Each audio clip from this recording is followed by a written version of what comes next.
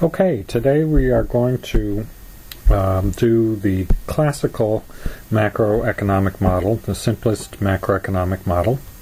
And this model takes a classical approach to aggregate output. So capital and labor in the economy are fixed and are all being used efficiently. And so our level of GDP, our overall level of production, is equal to potential. No resources are wasted, there's no unemployment, there's no unused capital resources. So Y equals Y bar. Aggregate output, Y, is also equal to its components, C plus I plus G, plus net exports, exports minus imports, and I'll probably just start using X for net exports from now on.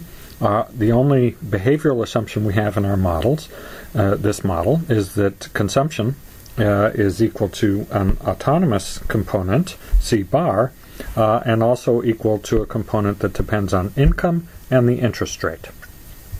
Consumption depends on disposable income, Y minus T, and consumption depends on the interest rate.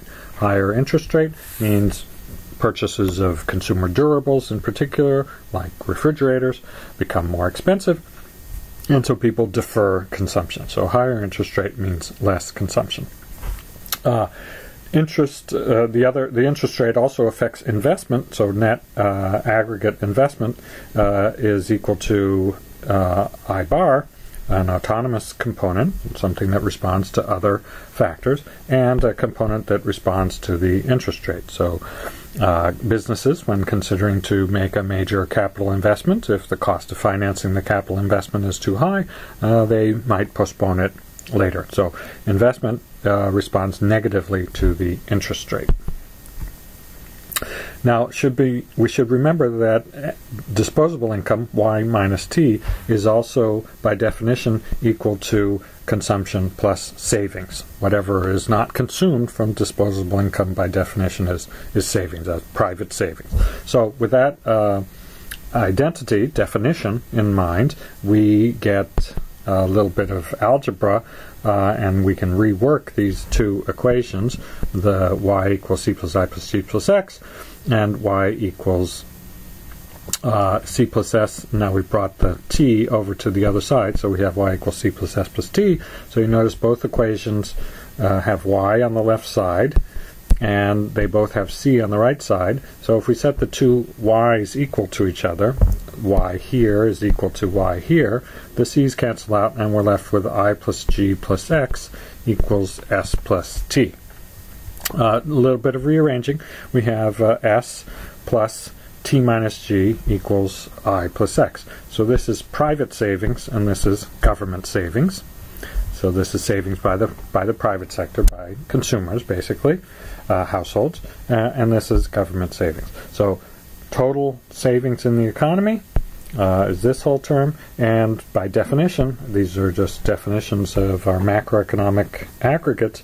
By definition, everything that's saved in the economy is equal to whatever is invested or whatever is exported abroad. So we can think of the economy as producing a whole bunch of stuff. Some of the stuff is not consumed, it's left over, it's saved, and that savings, by definition, is either we count it either as investment, so it might be inventories, which are part of investment, or it might be a factory, which is not consumed. But both inventories and factories will be thought of as investments in the sense that they can produce goods in the future. So these are real investments, not financial investments.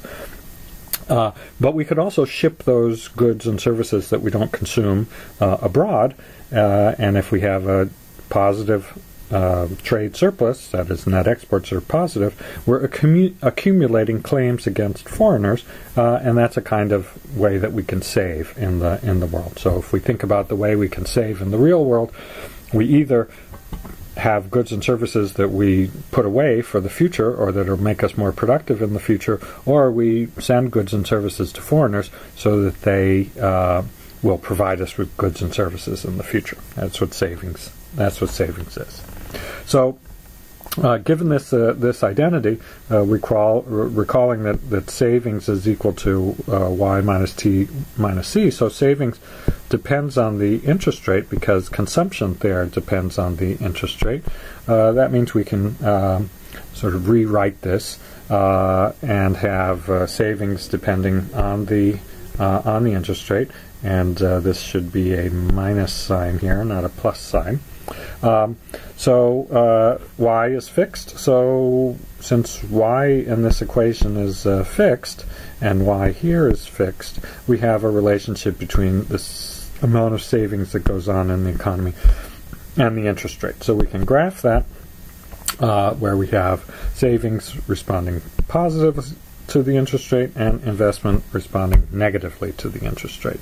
Now, in terms of our exact equality, what we have is that s plus t minus g has to be equal to I plus x. So we then can think of, well, what determines R? And there's actually three possibilities. So normally we want to say, oh, well, it must be where they cross, but not necessarily.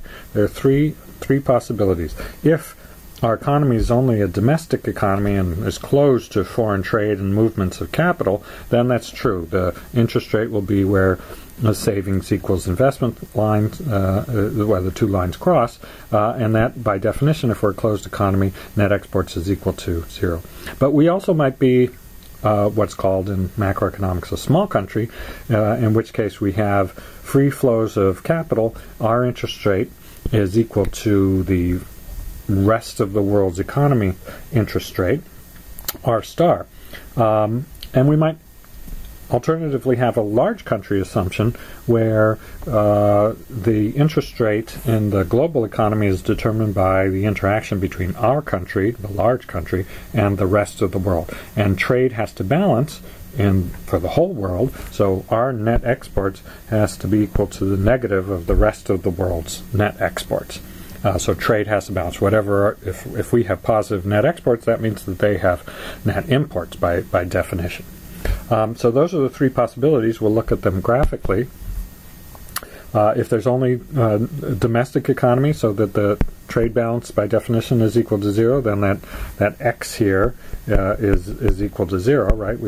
We're crossing that out, and so R is equal to the level where savings plus taxes minus government spending is equal to investment, and we're done with the determination of the interest rate.